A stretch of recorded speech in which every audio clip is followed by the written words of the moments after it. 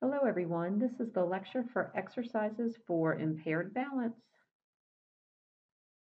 All right, first I want to go over some background concepts. Most of this should be a review from biomechanics, but the first is center of mass. This is the point that corresponds to the center of your total body mass, and it's the point in which the body is in perfect equilibrium. Um, it's found by taking the weighted average of the center of mass of all your body segments. Where the center of gravity is the vertical projection down towards the ground um, of the body. So, in the anatomical position, the center of gravity in most humans is located anterior to the second sacral vertebrae at about 55% of your height. But realize as you move, that center of gravity may change. So, as you see on this individual here, the center of gravity is actually outside of this individual's body because of the vectors of all the force that's being caused from his upper extremity being bent and his upper body being bent over. Momentum. This is a product of mass times velocity. So linear momentum means the body is moving along a straight path, such as in the sagittal or the transverse plane. But angular momentum is when there's rotational velocity of the body. Base of support. This is the perimeter of the contact area between the between the body and the support surface. When you're standing, it's typically your feet. When you're sitting, it might be your butt and the back of your thighs. When a person has a wider base of support, they have increased stability. So this may be why you see elderly or individuals who have poor balance. They may be walking with their legs in a wider stance. That's also why it's more difficult to stand in tandem stance than it is in regular stance because you have decreased the base of support. As long as a person maintains their center of gravity within the limits of that base of support, that's referred to as being within the limits of their stability, and they shouldn't fall. So here, as you see, the individual is standing, and the base of support is narrow and standing. It is based over the feet. In walking, it is actually moving because the person is moving too. So the base of support on the gentleman's left leg in the middle when he first takes a stance is actually from where he is and moving forward. And then when the base of support, when that left leg is in the back, he is at the front of that base of support. And as you can see when you're sitting, you have a wider base of support. It goes all the way from your bottom to the back of the thigh, whatever's touching the chair. If the feet here were on the ground, the base of support may even be wider. Your center of mass can change when you move from anatomical neutral or when you carry a heavy object. So as you're sitting there listening to my lecture, I want you just to sit up straight and not have your back supported on a chair. And feel the amount of weight. It should be fairly symmetrical on your right and left leg. And then without contracting anything to stabilize your core, just take your right arm and move it out to the right. You should feel that your center of mass moved to the right because you had to put more weight on that right leg when you did that. The same thing's going to happen to this gentleman in this picture. When he leans forward, his center of mass will move forward. Added to that is the heavy weight that's in his arm. And so the center of gravity may be beyond his base of support, and that may cause him to fall. So as you see here in this picture, his center of gravity is outside of that base of support. Okay, limits of stability. These are the boundaries that you can sway without changing your base of support. The wider your base of support, the bigger that cone is going to be. So your limit of stability is how far you can move. So think if you're standing, you can sway back and forth somewhat without falling. The typical adult can sway about 12 degrees from posterior to anterior without losing their balance. In seated, you can go further than that because of the wider base of support. So you can go approximately 16 degrees from posterior to anterior. If you increase your base of support, that will obviously increase too. Right, the next concept is ground reaction force, and this is based on Newton's law of reaction. So every action has an equal and opposite reaction. That occurs when your foot strikes the ground. So the force of your foot striking the ground causes a reaction from the ground up the body. And this angle, this reaction that's happening, occurs at an angle that is a combination of all the vectors and all the forces that are being created.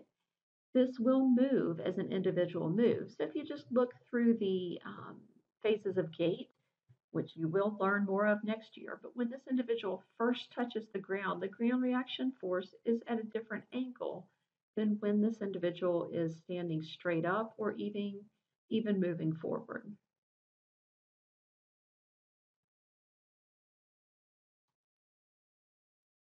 The center of pressure is directly related to the ground reaction force, and it is the point on the ground, that center area, um, where the ground reaction force is being projected. When both feet are in the ground, it may be somewhere in between the feet, but when there's only one foot on the ground, the net center of pressure is within that foot. In order for you to maintain stability, you must control your center of mass over that, or your center of gravity over that center of pressure. This is not something we typically measure in a clinic. It's just something you need to understand. We do have a very nice ground gait analysis force plate that we can use to help understand this better. And typically, when many people think of balance, they're thinking of proprioception, and that is the only thing they think of when they're thinking of balance. But you must understand that balance is a multifaceted concept. It involves the musculoskeletal system, the nervous system, and contextual factors. And we will talk about many of these. But if you think about this, so muscle performance, you have to be strong enough to hold yourself upright. You have to be able to move that extremity when your brain tells it to. Joint integrity means you need to have the stability within a joint so that when you move and put pressure on it, it does what it should. Range of motion. If you don't have proper range of motion, you may not be able to perform the tasks that are needed to maintain balance. You also need proper postural alignment to be able to keep your body upright, and the sensation to be able to tell your brain what is going on. Within the nervous system, your brain takes that information and applies it. It tells the body to make different motor strategies and adaptive mechanisms to be able to correct any balance problems. It also anticipates problems and prepares the body so that you have more stable balance. Um, this processing and taking all the feedback that it is getting, that the brain is getting, helps to maintain balance. And then there's contextual effects. So the environment. What type of surface are you on? Are you on carpet? Are you walking on wood? Or are you walking on a wet tile floor? All three of those are flat surfaces, but the body's going to react differently to it. You also have to take into effect gravity that is always in play. Lighting. If someone has poor vision or needs a lot of lighting, they aren't able to see. Um, that can come into play, and also the characteristics of the task. What are you asking that patient to do? All right, so we're going to talk about sensory systems and how they affect balance control. So we have listed here several systems that are related to sensory and balance control: visual, somatosensory, vestibular, sensory organization, and then we're going to talk about different types of balance control. So first, let's talk about vision. So vision provides you a reference to where you are relative to the environment. If you're standing up and the world suddenly looks like it's turning one way, you're probably falling the other way. So it does give you a good cue as to where you are in space. Vision helps you orient your head to maintain a level gaze. Um, and it also tells you how fast you're moving. If you move your head slowly to the right, your vision can see that things are slowly moving and tells your brain that. When there's a loss of vision, there can it can really affect an individual's balance if that was one of the systems they were relying on. Sometimes the visual system provides inaccurate information for balance control. So, if you've ever been in a car and you start to park, and as you stop, the car beside you backs up, your vision system may make you think that you're continuing to move forward, and you may hit your brakes quickly, thinking that you're rolling forward, where really you're not moving forward. The car beside you is moving backwards. And so that can create some difficulty in individuals who are relying solely or mostly on vision for their balance because it's giving altered feedback to the brain. All right, next we're going to talk about another sensory system, the somatosensory system. Okay, so this system provides information about the position and motion of your body and your body parts relative to each other. So this happens through proprioceptors such as muscle spindles, Golgi tendon organs, joint receptors, and skin mechanoreceptors. So if you're standing and you feel more weight going into your toes, your skin feels that. Additionally, you may have a change in a joint position that your proprioceptors may tell the brain. Um, so this is well used when the surface is firm and not moving. If you're standing on a boat, you may get abnormal responses to the brain of what is not exactly happening. So again, think of how you're sitting right now. Feel the sensation in your legs and how much pressure is on different areas. If you lean forward just slightly, you will feel more pressure at the distal end of your thigh or moving away from your ischial tuberosities. Also, your hip joint receptors, your trunk receptors may also be telling your brain that you moved. All of this works together to provide input to your brain. All right, next we have the vestibular system. As you all learned in neuroanatomy, the vestibular system um, is within your head. It will provide information on angular acceleration through the semicircular canals. So, in other words, if you are rotating your head, it also will provide linear information, such as if you were going up and down or forward and backward. The vestibular system has a peripheral part, which is the semicircular canals, the utricle and the saccule, and it also has central processing within the brain. So whether you have a uh, problem within the brain, which we would call a central nervous system problem, or a peripheral problem related to the vestibular system, there will be either increased, decreased, or altered feedback given to your brain. Now we are going to talk about sensory organization for balance control. So another sensory system that we use. So the vestibular system, the visual system, and all the somatosensory inputs go to your brain, and your brain combines this. It does sensory organization. So it organizes all this information to provide outputs to proper movement to allow for improved balance and stability. Um, with this processing, the fastest processing comes from the somatosensory information, followed by visual and then vestibular.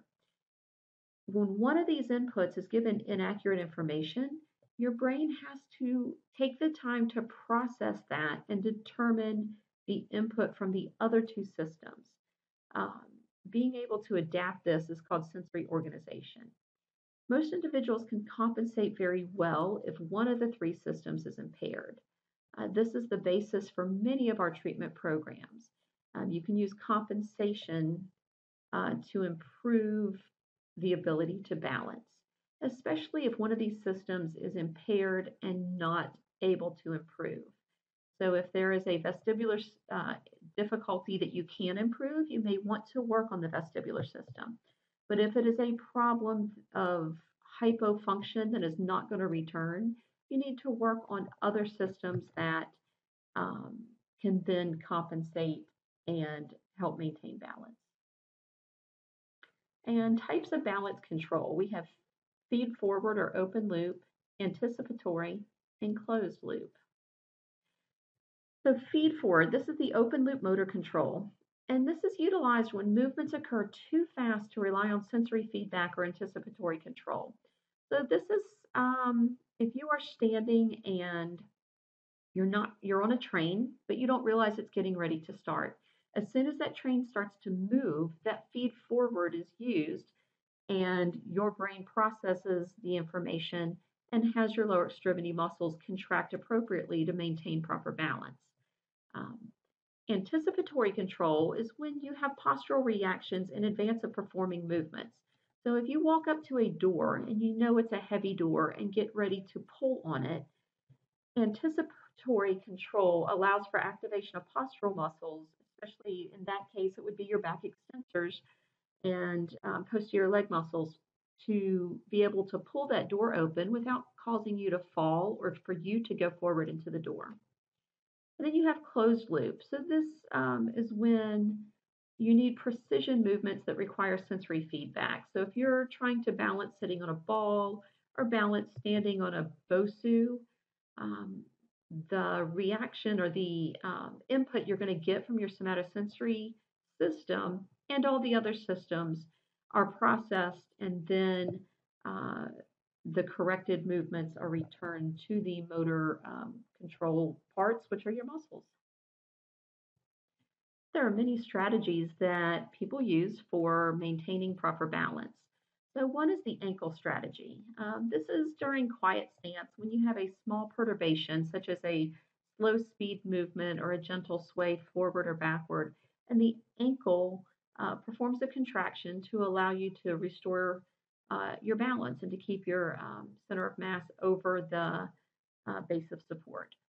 Um, this is very common. It occurs in most daily tasks. And what happens is that, say, you are moving and um, you have a loss of balance in the forward direction, your muscle activity starts in a distal to proximal sequence. So your gastroc will begin to contract, followed by your hamstrings, and then your paraspinal musculature. So it works all the way up the chain and not just at the ankles. We call it an ankle strategy, but that's where the movement begins. Many parts of your body do contract to maintain proper balance. The weight shift strategy is for medial lateral type perturbations. The hips are the key control point of this strategy. So if you move your center of mass to the right, your right hip abductors and your left hip adductors work in unison to move you back over your body. You do get some contribution from your ankle inverters and everters also. Suspension theory or strategy, I'm sorry. This is when a person lowers their center of mass to improve their ability to balance. This is often combined with the ankle and the weight shift strategy to enhance the effectiveness of balance movement. But if you think about it, if the center of mass is high above the base of support, that's a pretty long lever arm. And so a little bit of force can move that easier. If you lower that center of gravity, you won't have to work as hard to maintain it over your center of, or over your base of support. Okay, hip strategy. This is when you have larger perturbations or moments that cause balance difficulties. So what happens here is you either use rapid hip flexion or rapid hip extension to move that center of mass within your base of support. Um, this is often used if you think of gymnasts when they are trying to not fall off the balance beam. They don't have the ability to use the ankle strategy as much because of such a narrow base of support. So they will throw their hips backwards to be able to maintain balance, or sometimes throw their hips forward quickly. Um, we see this often with bigger balance problems. Step strategy. This is when the center of mass is beyond the limits of stability. You have to enlarge your base of support to be able to regain control. An uncoordinated step that follows a stumble is an example of a stepping strategy. So it's not always controlled. Sometimes it is just what the patient has to do to maintain balance. The research has shown that most responses are combined. It's very rare that an individual only uses ankle or only uses weight shift. Often they are combined to be able to maintain proper balance. All right, what kind of balance control do we typically use under varying conditions? So during stance, if an individual is just standing still, um, the majority of the movement is controlled with the ankle muscles. So the ankle strategy or the lateral sway is what, or the weight shift strategy is what you often see. With perturbations, it will depend on whether the movement was anticipatory so that the patient knew it was coming or was actually generating the movement, or was it a reaction from an externally generated perturbation? So perturbations in balance and standing um, can be proactive or reactive depending on uh, the, the source of the perturbation. All right, so balancing during a whole body lift. This is a common occurrence of limited balance, especially in the elderly. And we need to understand what's going on within this patient and within this situation to be able to properly treat it. So during a lifting movement, the body leans forward, which changes the center of mass. So the center of mass moves forward with it, which may put it closer to the anterior part of the base of support.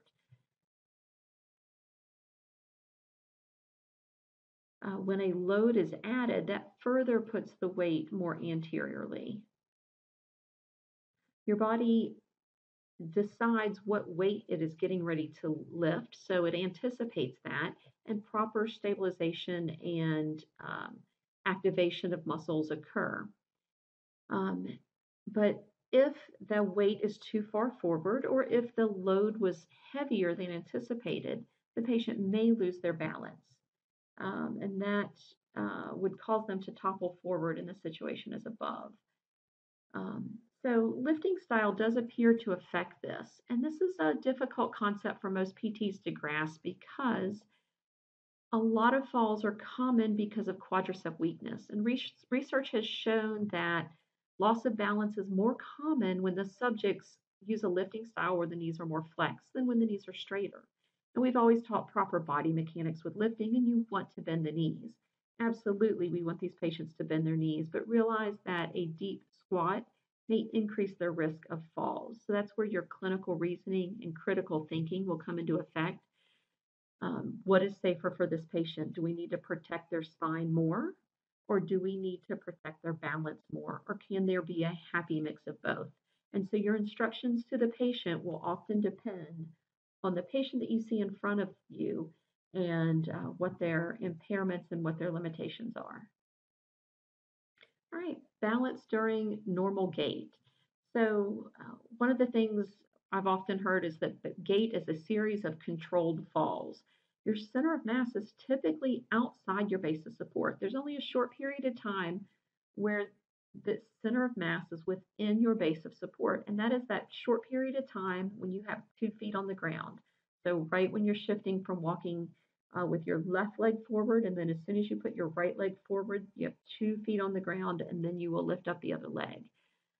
So to be able to accomplish this goal of controlled falls, a person must be able to maintain balance and posture of both their upper body, their heads, arms, and trunk, and the vertical alignment of their body against gravity. Their hip and trunk muscles also work to keep the upper body balanced, and your extensor muscles in the lower extremities prevent vertical collapse. There's a lot of things going on with gait. Your ankle muscles must control forward, anterior posterior acceleration and some medial lateral movement, and they have to work in an open chain to prevent you from tripping over your toe. So those are a series of things that you need to think of. It's not just lower extremity strength, and it's not static balance that causes falls during gait. It is this inability to control this dynamic movement.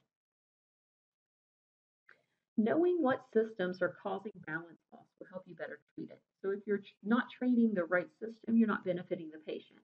So we're going to talk about different impairments related to balance, and so that you can assess and make sure that you're treating the proper impairment each time you're treating balance. All right, first we're going to talk about sensory input impairment. So sensory input impairments can be somatosensory, um, vision, or vestibular. So typical somatosensory visual or vestibular deficits can be um, things such as with somatosensory, it can be neuropathies, it could be limited proprioception following an injury. So any deficit within that musculoskeletal system or within the proprioceptive system providing feedback to the brain would be a somatosensory problem. Visual loss um, can be loss of visual acuity, peripheral field vision, or depth perception. If you think back to in geriatrics when you were trying to eat your spaghetti and some of you had vision loss in one eye, that depth perception was very difficult to be able to do your normal tasks.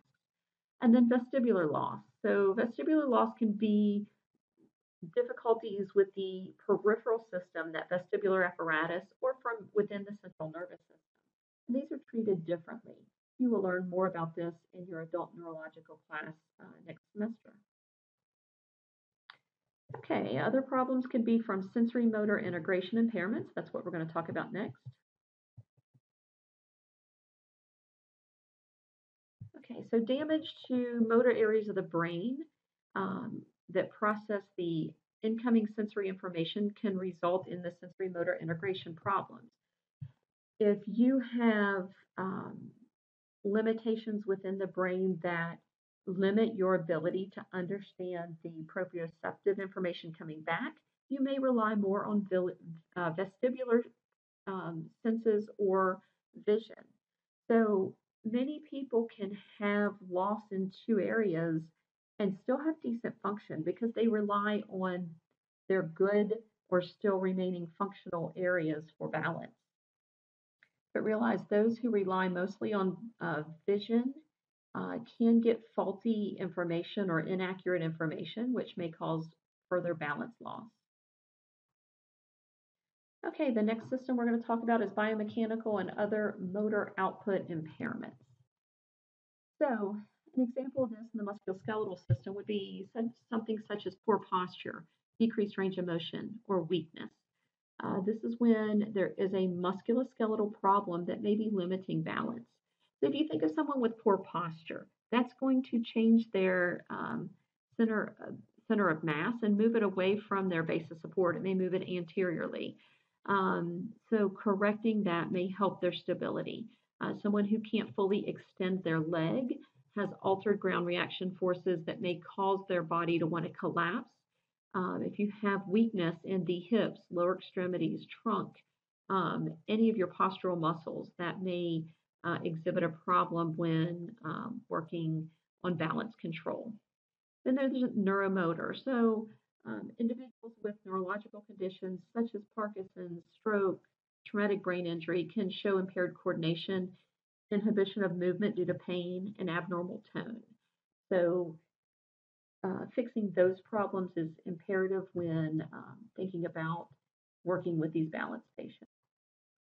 And finally, we're going to talk about deficits related to aging and deficits from medications. You will cover a lot of this in geriatrics, and with the medications, you're going to cover it in pharmacology next year. So common risk factors for falls with aging include muscle weakness, history of falls, gait deficit, balance deficit. Obviously, a person will fall if they have more balance deficits, use of an assistive device, visual problems, arthritis, impaired activities of daily living, depression, cognitive impairment, and age over 80. So many of these seem self-explanatory. If they don't have good vision, we've talked about that's one of the big systems that helps with balance, they may have problems. If they have muscle weakness, they may have inability to make the corrections needed that your brain is telling them to make. And then with medications, some of the risk factors including taking 4 or more meds. So this overuse of drugs or even just a proper use of drugs, but they need to take a lot is a risk factor for falls because the side effect for many medications can be dizziness or hypotension. Other medications that put you at risk are hypnotics, sedatives, antidepressants, tranquilizers, and high blood pressure medication.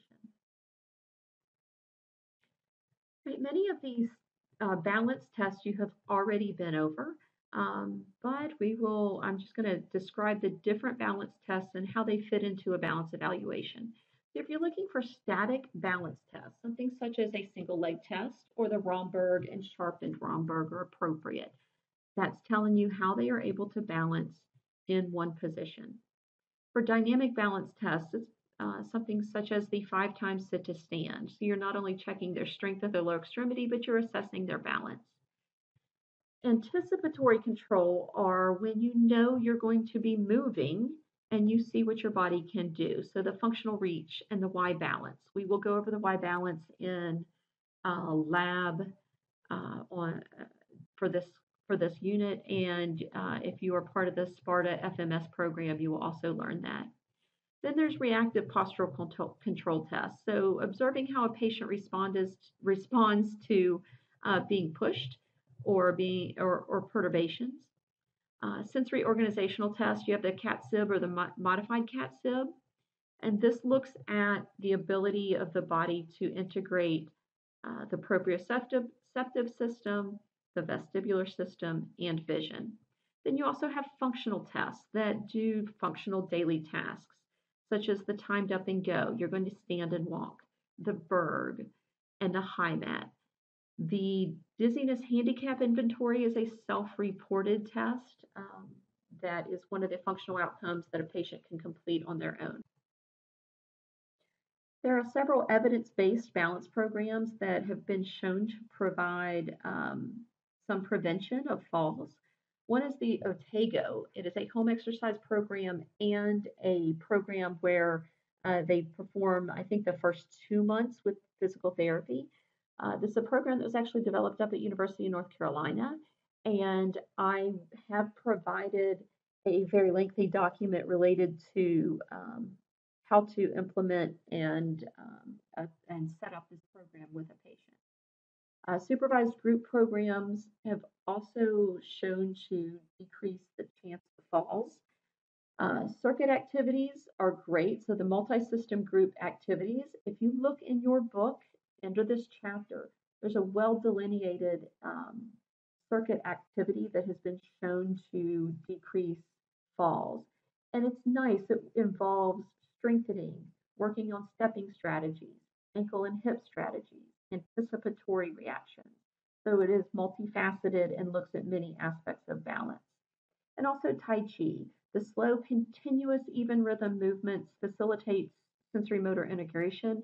Having to continuously weight shift from one leg to the other facilitates that anticipatory balance control. It helps with motor coordination, and it also helps with lower extremity strengthening. And finally, management of impaired balance. So we're going to go through many balance activities during the lab. So static and dynamic balance control, anticipatory and reactive. So the difference between knowing that something's coming at you and reacting to it. We're going to talk about sensory organization and how to figure out what systems are being used the most so that you can then work the appropriate system. Working on balance during functional activities. And realize safety during gait is very important. Make sure, and during balance testing and balance training too, make sure that you are always in a safe position with the patient using gait belts, free of sharp areas. So if a patient does lose their balance, they're not going to hit their head on the side of a table. Working within a parallel bar setting is a good idea as long as the patient isn't always holding onto those parallel bars and then you think they have proper balance when really they're already holding on.